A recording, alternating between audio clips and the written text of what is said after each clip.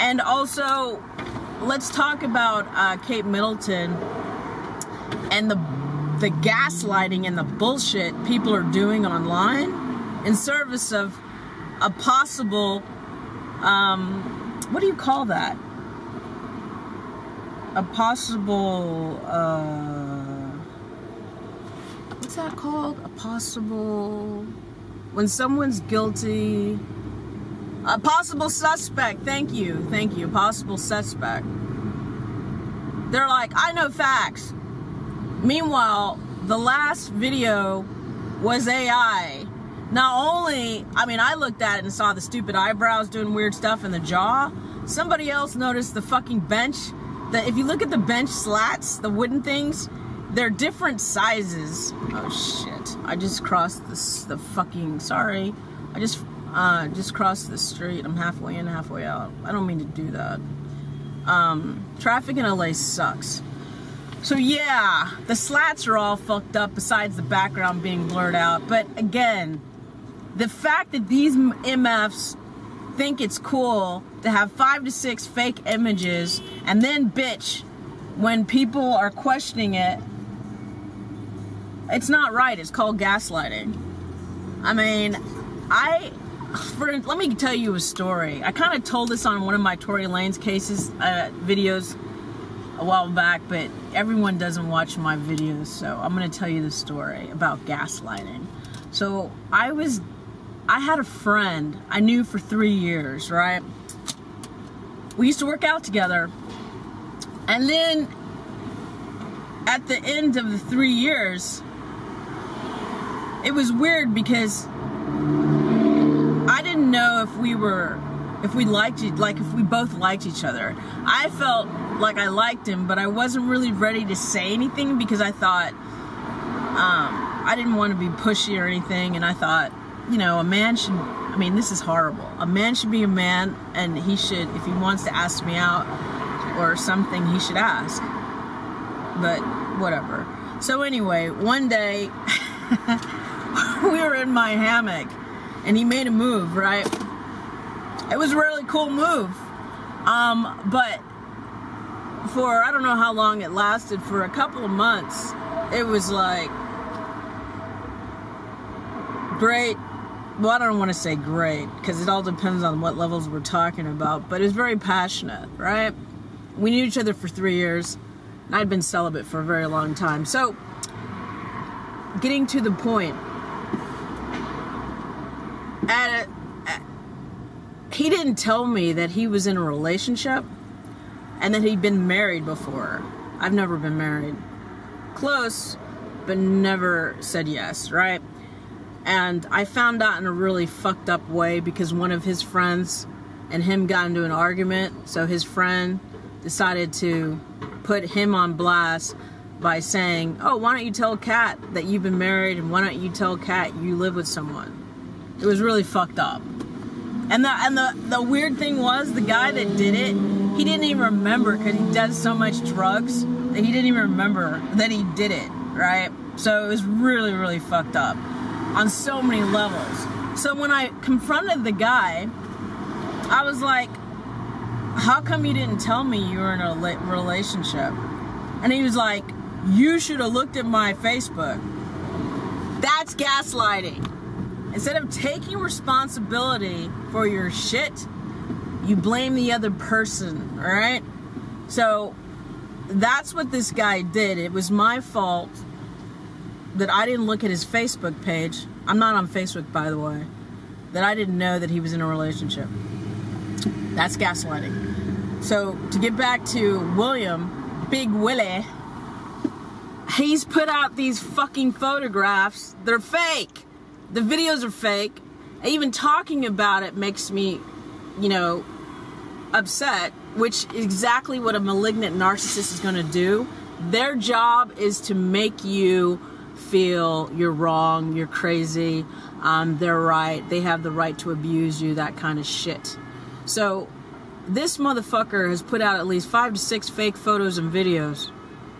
All of them fake. Even the one, you know, the one where the girl's walking and supposedly shopping, carrying bags, even though she had a hysterectomy or some abdominal surgery, but people don't even notice. Besides her not being Kate and her being an impersonator, there's Christmas ornaments hanging towards the last building that she walks by, right?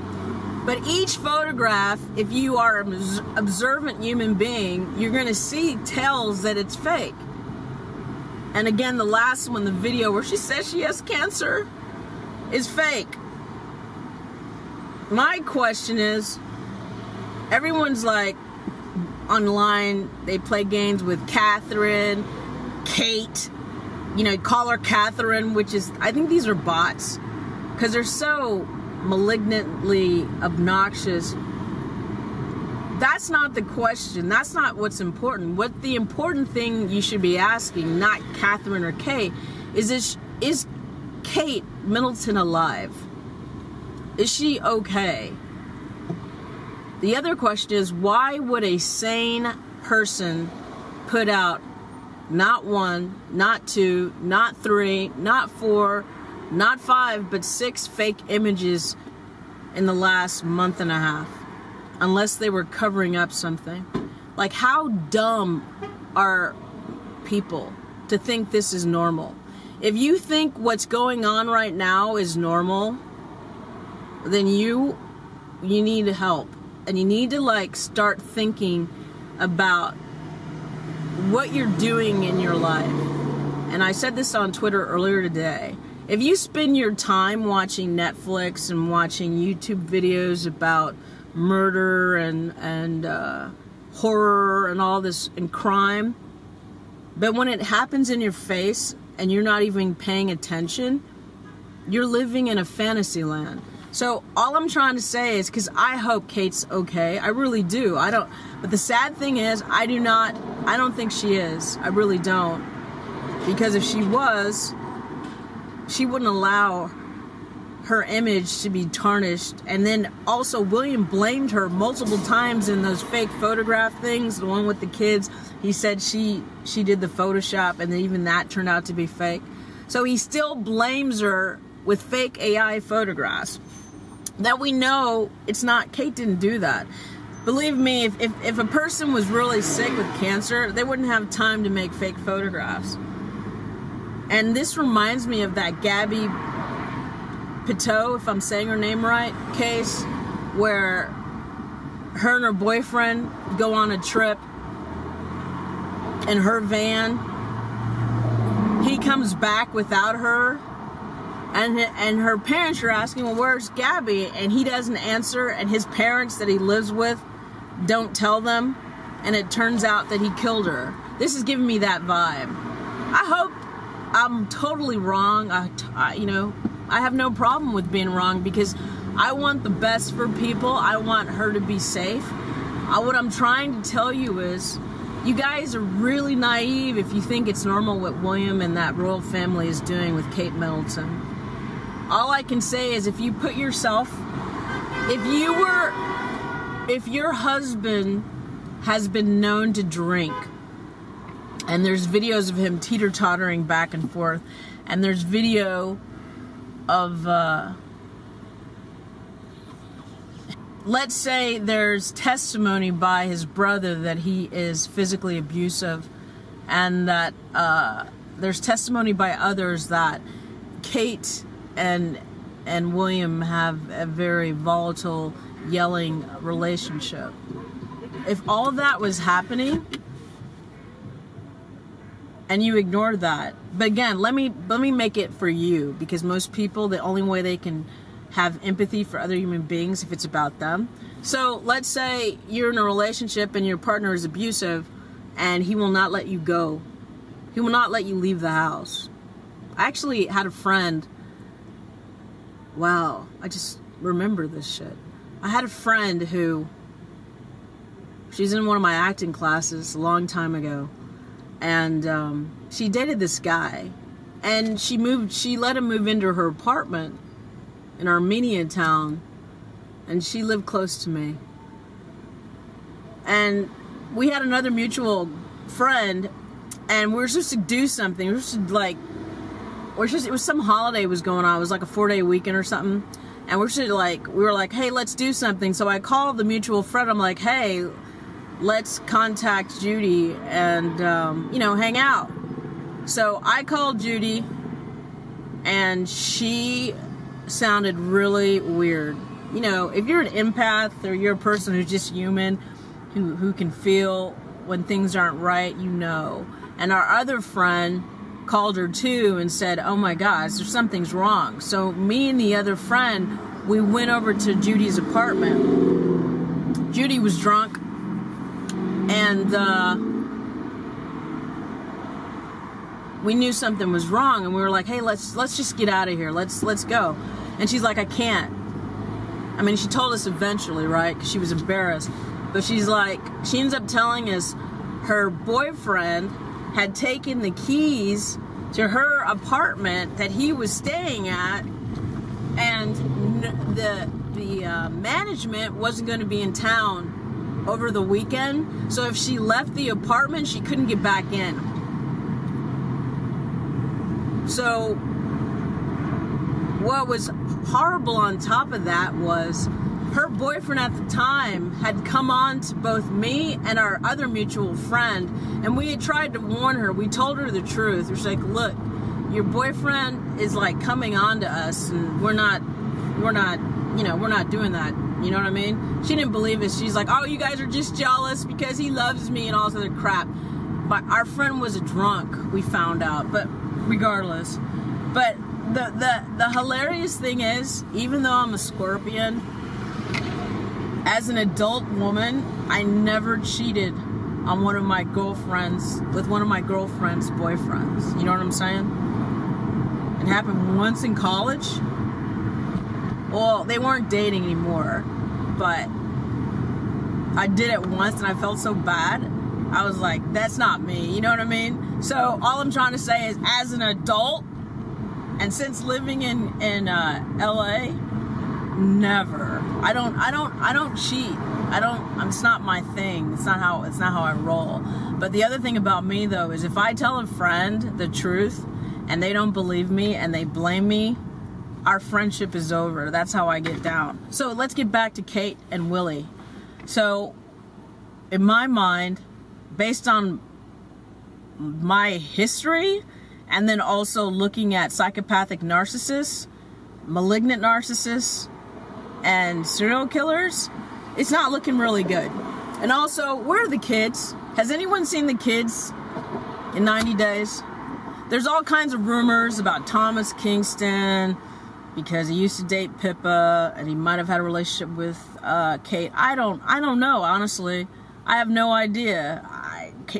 For all we know, Thomas could have been involved with what's his face, William. Who the hell knows? But my biggest concern is, where the hell is Kate? Is she okay? Is she alive? Did William lose his temper and something bad happen? And why are they covering it up? That's what I want to know. All right? So, this is Kat. Thank you for listening. I'm going to pay more attention to me driving, because I got to go to this studio and get here safe. I didn't get on the freeway. There's a side parallel street that I'm taking that makes it a lot easier, instead of crossing like 6 lanes to make an exit.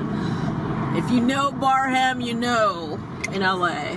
But yeah, leave a comment down below. Thank you for watching. Subscribe if you're not a subscriber. If you want, send a super thanks. I wish you could see how beautiful it is. I don't think you can, really. I'll turn it around real quick. See how pretty? Yeah. So, yeah, I'm gonna stop. Thanks. You guys have a great day. And yeah, use discernment and deductive reasoning skills. Look at people's behavior. You know what I'm saying? Don't be so naive. Because sometimes when you listen to your instincts and you're looking like rationally, it could possibly save your life. And I just feel like there's all these people online that are trying to be all like against Megan and bringing up Megan. What the fuck does Megan have to do with Kate Middleton missing for 90 days? keep Megan's name out of your mouth. We're concerned about is Kate alive or not. We women have to like look out for each other and protect each other and notice the signs of abuse. No more fairy tales. You understand what I'm saying? Life is life.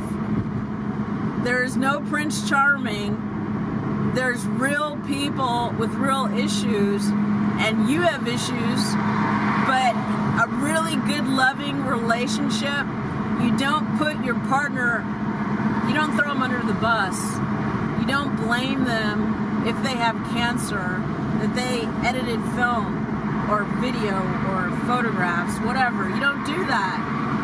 If my partner had cancer and they had to tell the world they had cancer, I would sit there holding their hands and possibly crying, but I'd be there for them. That's love. That's not fake. That's not bullshit. It's love. I don't know if these people are capable of real love because everything's duty and for the firm, and I mean, his dad is fucking King Charles and his stepmother, the evil stepmother, is Camilla. I'd be a psychopath if I had that shit. But anyway, sorry. I digress. Let me get off this. Bye!